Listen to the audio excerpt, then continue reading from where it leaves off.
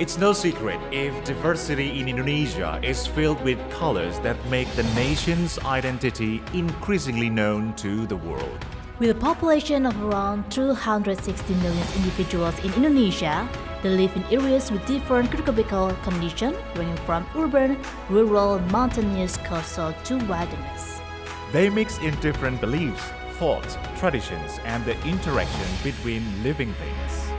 Indonesia is unity, synergy, and communication that creates harmony for the universe. In this episode, we will summarize this harmonization in the program. Local Wisdom.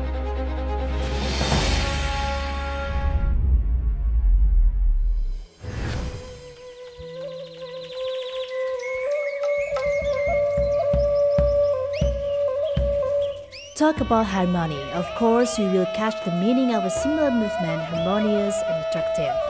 The cultural product that is closest to us and still preserved to this day is dancing. One of the dances that has fast movements and often performed abroad is Saman dance.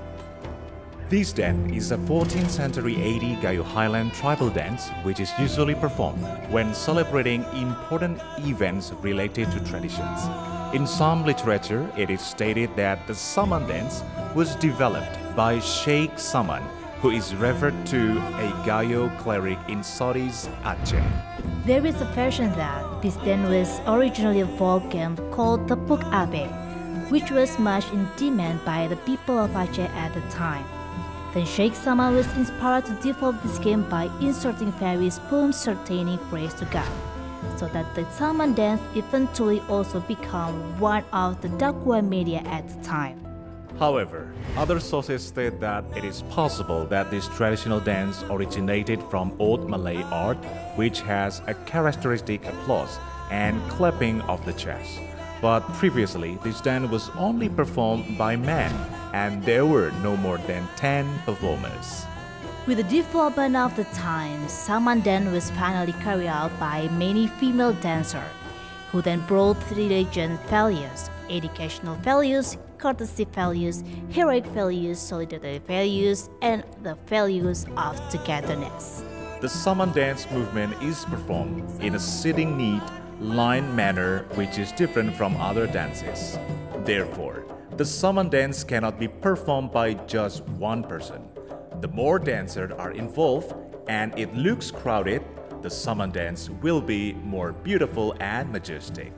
So, don't be surprised if the Saman dance has been signed as a World Intangible Cultural Heritage by UNESCO.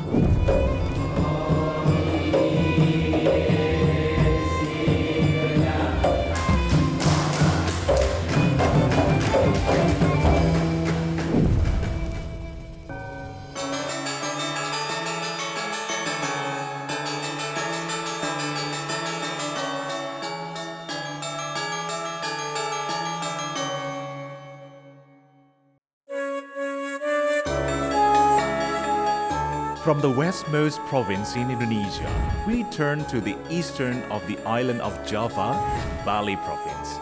This island, which is known as the Island of Gods, does have a magnet to attract foreign tourists. The dance is often performed in several big events and involves many people in every performance, that is, Kecak dance. The uniqueness of this dance lies in the rhythm and the dancer who form a circle. The present performance from several Ramayana stories. Yeah, the Kecak dance is a dance that is inspired by the Sanghyang ritual and is a secret dance. This dance is even referred to us as means to community spiritual communication with God or ancestral spirit. This tradition is also referred to as a cultural heritage to resist bad spirits. They will dance to the accompaniment of worship songs and the accompaniment of beats in an unconscious condition. The history of Kecak dance originated from the idea of a Balinese dancer named Iwayan Limbak, together with a national painter Germany, Mr. Walter Spies. The two collaborated to take and modify some elements of the Sanghyang dance to create the Kecak dance. Then, in the 1930s, Kecak dance was introduced. This dance, also known as the fire dance, is often a highly anticipated attraction by tourists visiting Bali. These dancers wear plaid sarongs or poleng clothes and will solemnly shout chak while raising their hands. As a dance form drama, Kecak dance is generally performed in an open space at sunset. The cohesiveness of the dancers will create a dynamic, energetic, and enthusiastic rhythm, so that the tempo of the performance will feel faster every time. With a sunset background, tourists can watch phenomenal Kecak dance performance, among others at Tanah Lot, Garuda Wisnu Kencana Cultural Park, Pura Dalam Ubud, and the most famous Uluwatu Temple.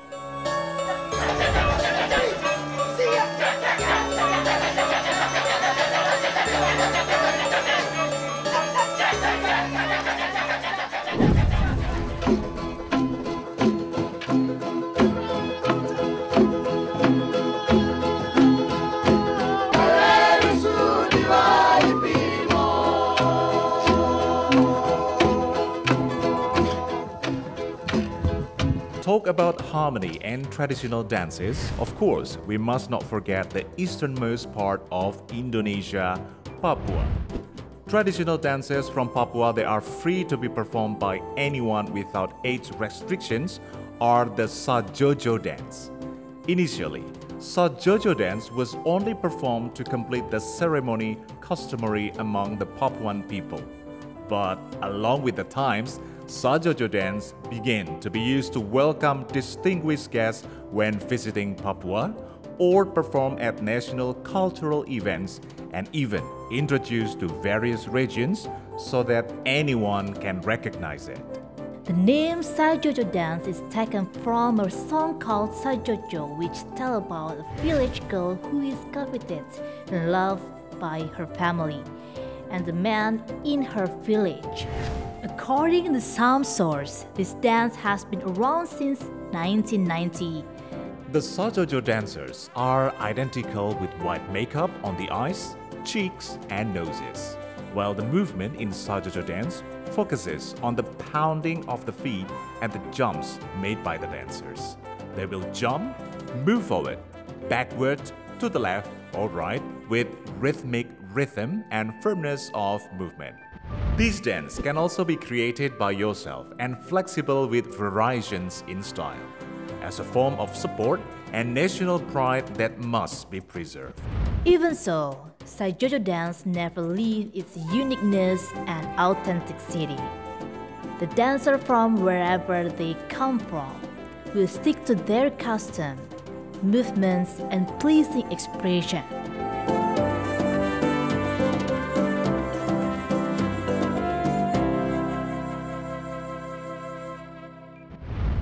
All the three dances that we discussed earlier, I've seen their performance at various cultural events. Alright, local heroes. After this, we will discuss some local wisdom titled Harmony, which is definitely a shame for you to miss. Of course, only on Local Wisdom!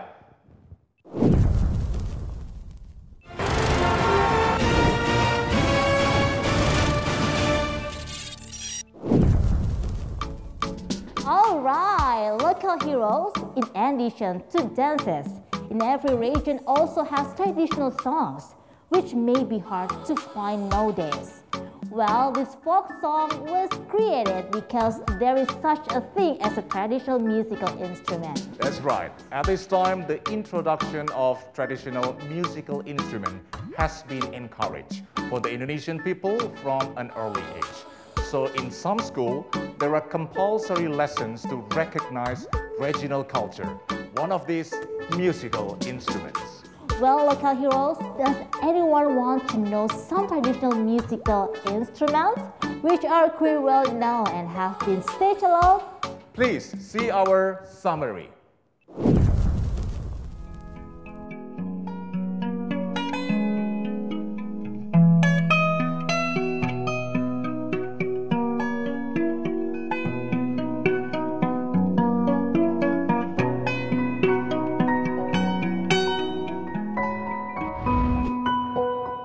This musical instrument comes from Rote Island, East Nusa Tenggara, known as sasando.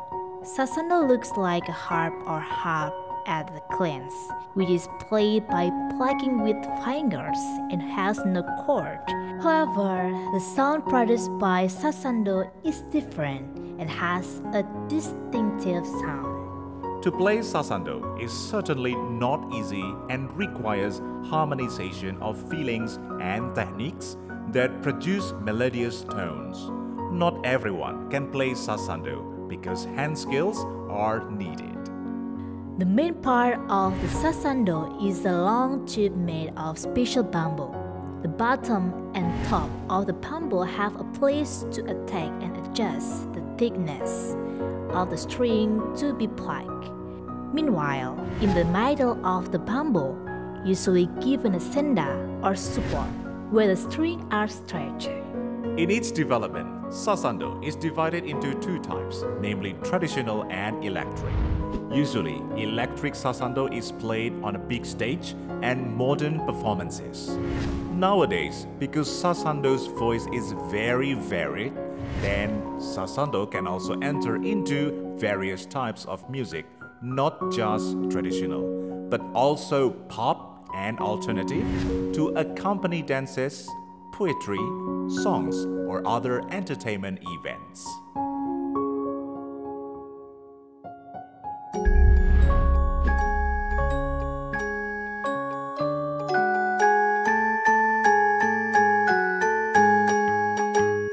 Talking about traditional musical instruments, it feels incomplete if you don't mention gamelan. Well, you could say gamelan is one of the original traditional Indonesian ensemble music that has been popular since the Majapahit era. The instrument that was first created was the gong, which was used to call the gods at the times.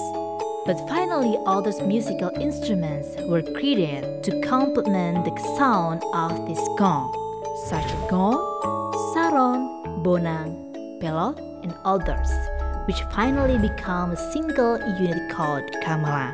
This traditional musical instrument is still being preserved and has even been known to foreign countries. Apart from Java, gamelan musical instruments are found in many areas in Indonesia, such as Bali, Madura, and Lombok. Javanese gamelan is usually used to accompany work performances and dance performances with a soft rhythm. Later in its development, Javanese gamelan can stand alone as a musical performance complete with singers or sinden. Gamelan has aesthetic values such as social, moral, and spiritual values. In addition, can also function as a means of education, dance accompaniment, building a religious atmosphere, means of dakwah, entertainment, as well as welcoming ceremonies. Gamelan has been exported to foreign countries, and many famous European composers start to develop it because it was inspired by the sound.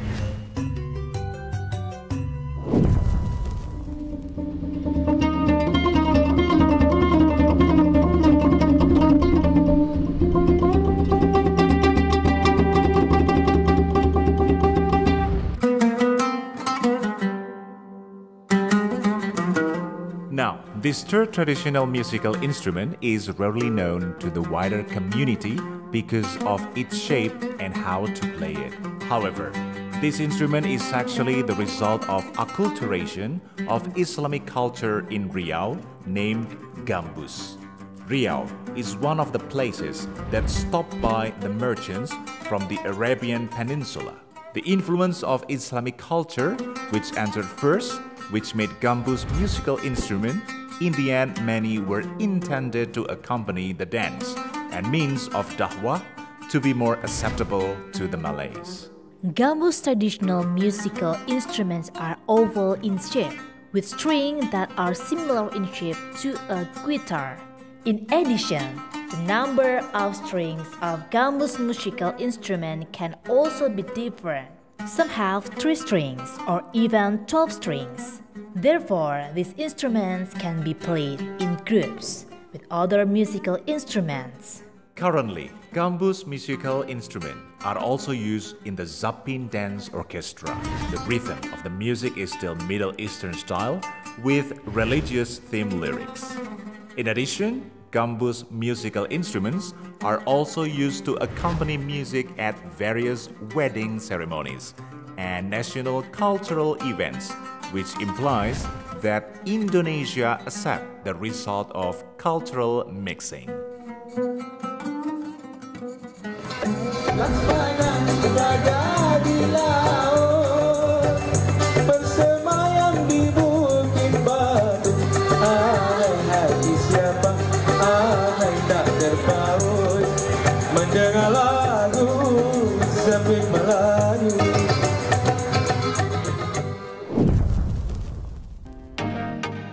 Local heroes, some cultural products indeed produced by mixing different cultures.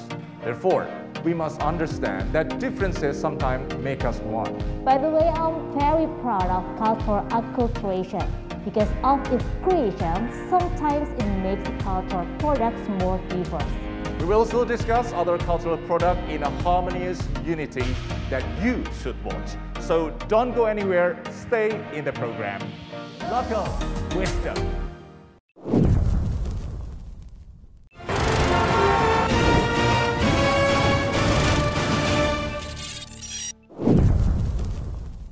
Local heroes, as we know that Indonesia has a very beautiful nature with a variety of colors. Nature is no exception. Yeah, Indonesian nature is identical to land and waters, which stretches from island to island. Talking about Indonesian nature, we have a natural tradition that cannot be released in every region. So let's just start discussing Indonesian regional natural tradition you should know.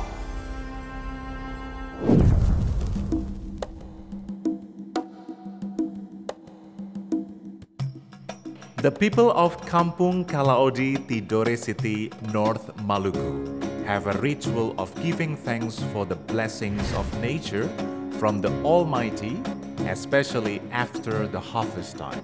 This tradition is called Paca Goya, or harvest party, which has a ritual of rest from various activities.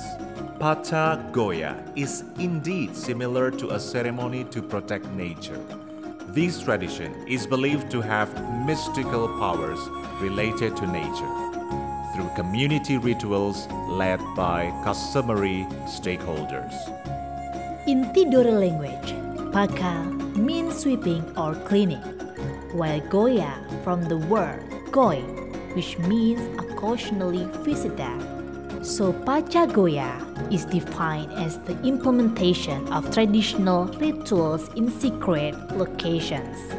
Paca Goya is done based on the intention of the local residents, usually done after the big harvest season, such as cloves or nutmeg.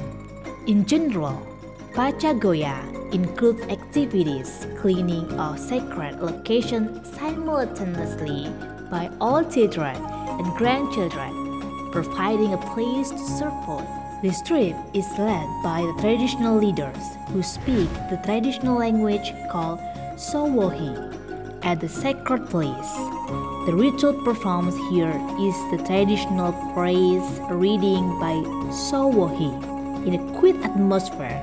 Prayers that have been arranged neatly by the ancestors were offered to the creator.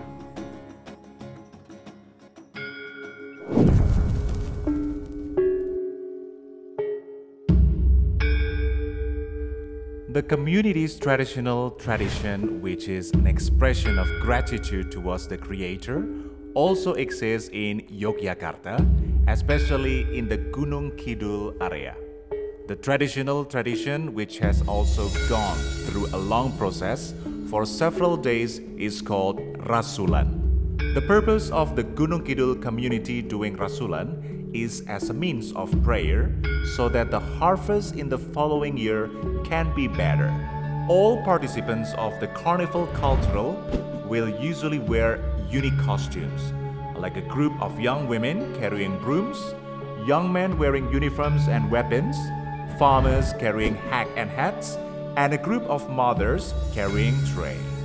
The celebration of the Rasulan tradition is usually held with a lot of festivities and also people's entertainments, such as traditional art performances of reog, jatilan, ketoprak, to wayang kulit. However, they will also adjust the condition, especially during a pandemic. Rasulan will still be held, but not as lively as usually, and carried out in a limited way.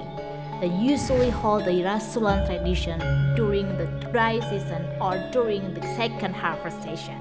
The Rasulan tradition is held once a year in almost every hamlet in Gunung Kidul Regency.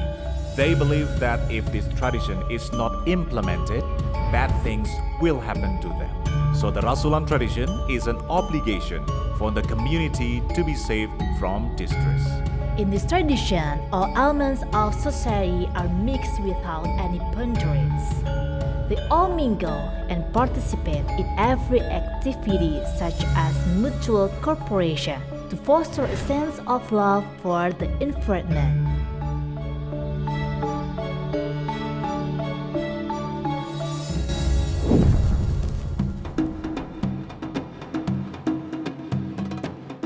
From Gunung Kidul, we move to the Kalimantan area, which is famous for its wilderness.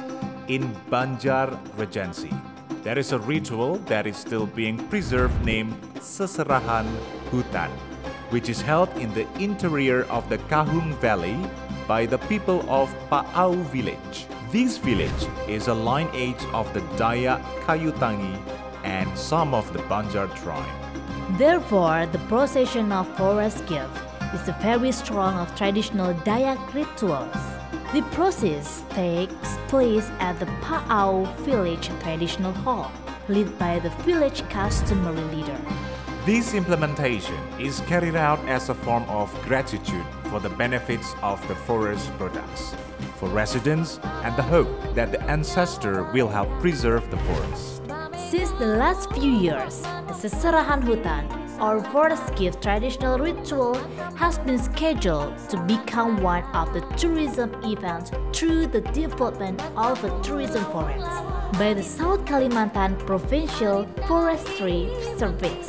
However, due to the pandemic, the implementation of these traditional rituals does not invite many outsiders and is limited to the village community.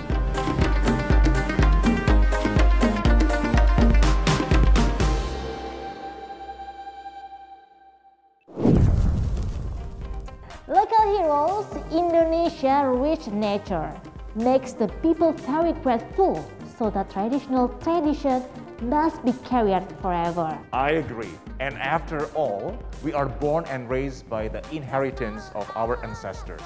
Well, hopefully our review this time can add insight and make you more aware of the legacy that must be preserved. Yeah, that's right, because cultural heritage is very valuable and cannot be measured in terms of material. Local heroes, this episode is finally over and we have to resign immediately. See you in the next episode, of course, on the program Local Wisdom.